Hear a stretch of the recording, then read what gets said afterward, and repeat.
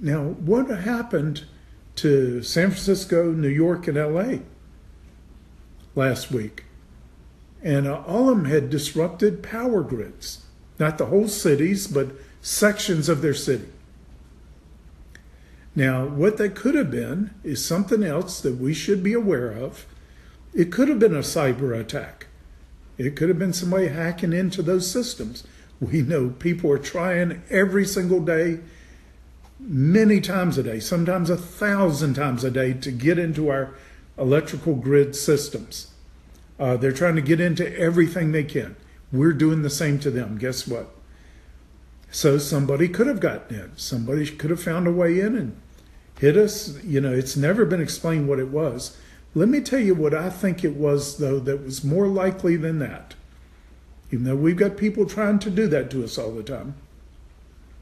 Remember last week, if you read the news or the week before about this incredible hole in our sun, which looks like a hole, but it was really a massive storm emitting incredible, showering us with these, radiation and powerful radiation surges that are electromagnetic pulses.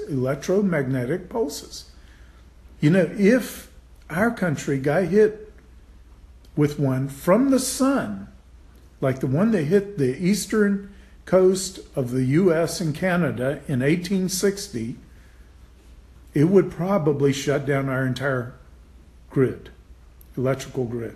That came from the sun, no enemy, from the sun. Now, we didn't have an electrical grid in 1860. What we did have, it was seriously damaged. We understood the power of this. So, the threat from EMP can be from natural sources. Now, I believe we're being protected. I do believe God is watching out for us. We would have been hit, destroyed long ago by, all kinds of things that are flying around in space, any one of which could have wiped us out. And it seems like every day we survive them, it's, how do we make it through another day if we weren't being kept? We're being kept. I don't think the Lord is going to let the sun do that to us right now, but I think he sent a little warning. To me, that just highlighted the warning, how vulnerable we are to the electromagnetic pulse.